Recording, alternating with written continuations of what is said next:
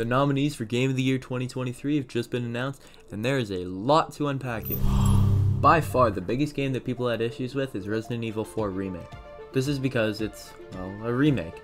It doesn't seem to sit well with most people that a remake of a game should win any awards, especially one as big as Game of the Year. This game is the sole cause of so many arguments. People are mad about this. A lot of people. It's also worth noting that the original version of Resident Evil 4 won Game of the Year in 2005, which has amplified this debate even more. Many people are indifferent to it though, and say that it's a completely new game. It's also important to discuss that Resident Evil 4 is a remake, not a remaster.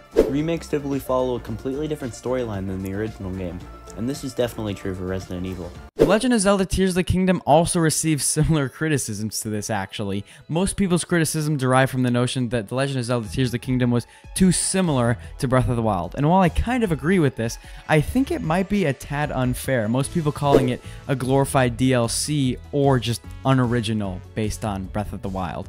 And while I kind of agree with this, I really think it's fair to note that Breath of the Wild also did win Game of the Year when it was released in 2017, and like we saw last year, sequels just don't do super well in the runnings because of unoriginality or things like that. And I think it's unfair to give Tears of the Kingdom Game of the Year since we already saw a similar game, Breath of the Wild, win it back in 2017. The game that people are criticizing for unoriginality the most is definitely Spider-Man 2. Despite it releasing to excitement from fans and critical acclaim, the main criticism is its similarity to previous entries. Fans have argued the question of whether a highly refined sequel should be eligible for an award like Game of the Year, without introducing significant innovation. This has sparked a debate on requirements for Game of the Year, and that some may just be arbitrary. The next big complaint has to do with Tears of the Kingdom, Spider-Man 2, and Super Mario Bros. Wonder. And what do all these games have in common? That's exactly right. They're all console exclusives, specifically Nintendo, PlayStation, and Nintendo.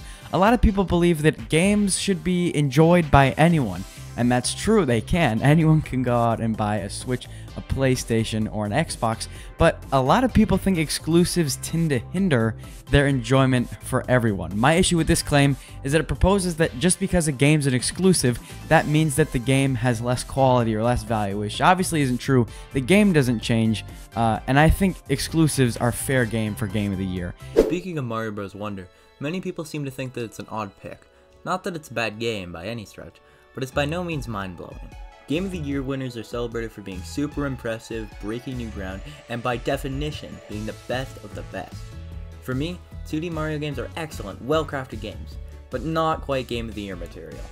And then we have Alan Wake 2 and Baldur's Gate 3. I think these games are the two biggest competitors for Game of the Year, overshadowing the others. With these games on the scene, there's a harder and harsher view on Spider-Man 2 and the other games that I previously mentioned, and big talk about should sequels win Game of the Year, should remasters win Game of the Year, and should console exclusives win Game of the Year has definitely fueled this year's Game of the Year discussion.